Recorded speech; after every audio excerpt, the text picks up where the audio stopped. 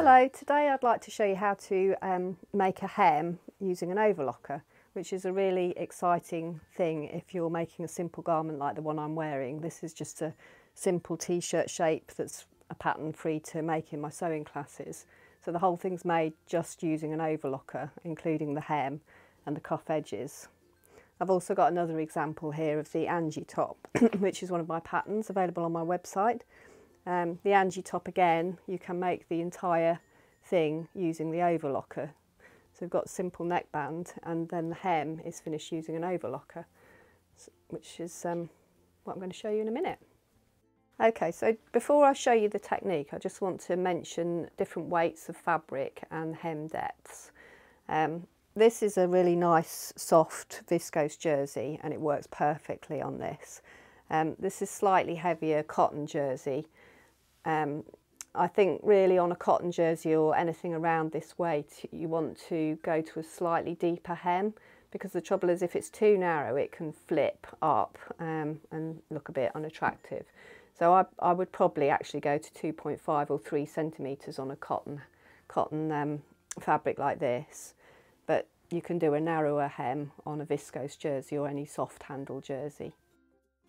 Okay, so the first thing we're going to do is turn the hem up and press it, just like you would if you were doing any sort of average hem. So like I said, I think 2.5 is probably the minimum you'd really want to do for this hem. So I'm going to do 2.5. I'm just going to measure that along and press. There's lots of gadgets you can use to make sure your hem's even. You do want to make sure this is quite even, and you'll see why in a couple of minutes.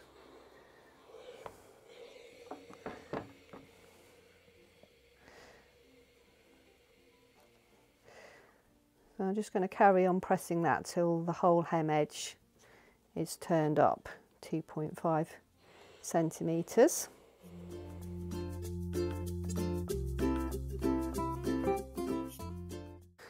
So once we're all the way to the end there, we want to go back, and this is the clever trick that makes this work. And go back to the beginning, and then we're going to do like a concertina. So we're going to turn that back on itself. So where the raw edge comes, you're folding it back, so right sides are together. I'm going to use these clips. I think these are for quilters, but they're brilliant for working with working on the overlocker, because pins, if you do miss them, it does make a bit of a mess of the overlocker. So I'm just going to clip this very carefully with the raw edge on that folded edge and go all the way to the end. Just before, I'm also going to show you how to do the cuff edges. So I've got this one actually prepared here. So what I've done is I've left the side seam of this garment open. Let me move that out of the way, so that I can prepare the cuffs in the same manner. So this has been pressed up and then turned back and clipped. But what I'm going to do next, before I sew any hem, is I'm going to join the underarm seam, and then which is going to allow me to do the hem of the cuff on the circle, and then I can do the hem of the bottom on the circle as well. So I'm going to show you that next. Okay, before we start sewing, you've just got to do a couple of things to the overlocker to set it up. Just thread it up as normal and check that the stitching is stitching properly and the differential feed doesn't need adjusting.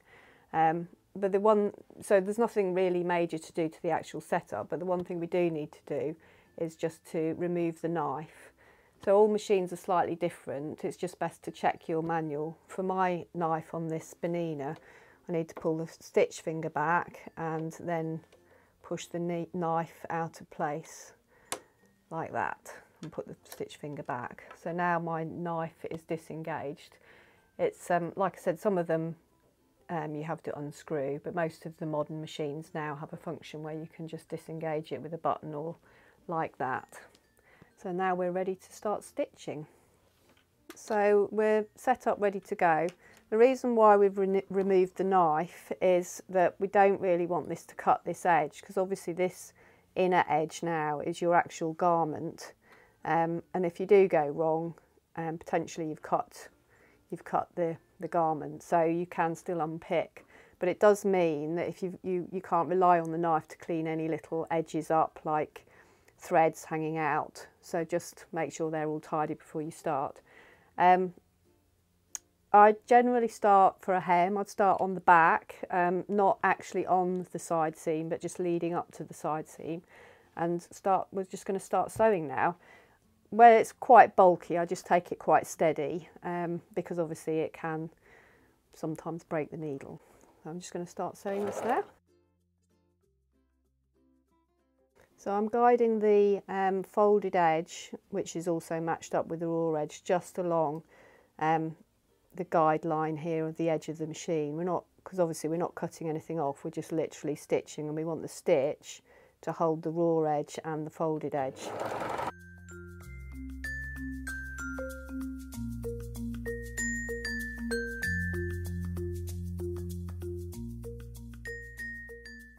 So where we're now coming to the end of this line, we just want to overlap the stitching to start with. That's flip back a tiny bit. And just keep sewing, keep sewing. This bit we're going to need to trim off because there's no knife. There we go. And then just gently sort of grade into that seam and then swing it out of the machine. You can cut that.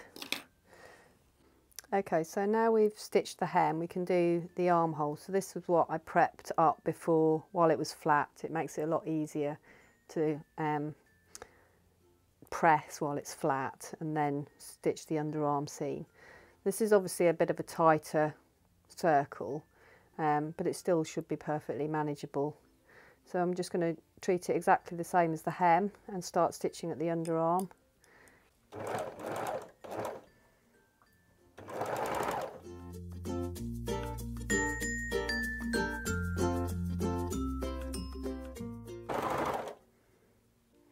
Again, I'm going to cut that little piece off and taper it off.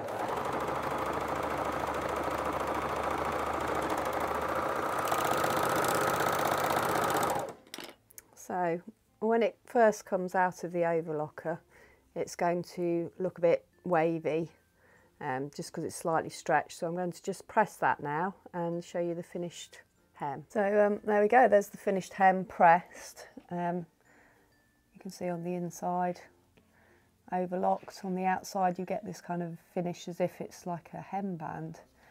And here's the sleeve, nice and neat.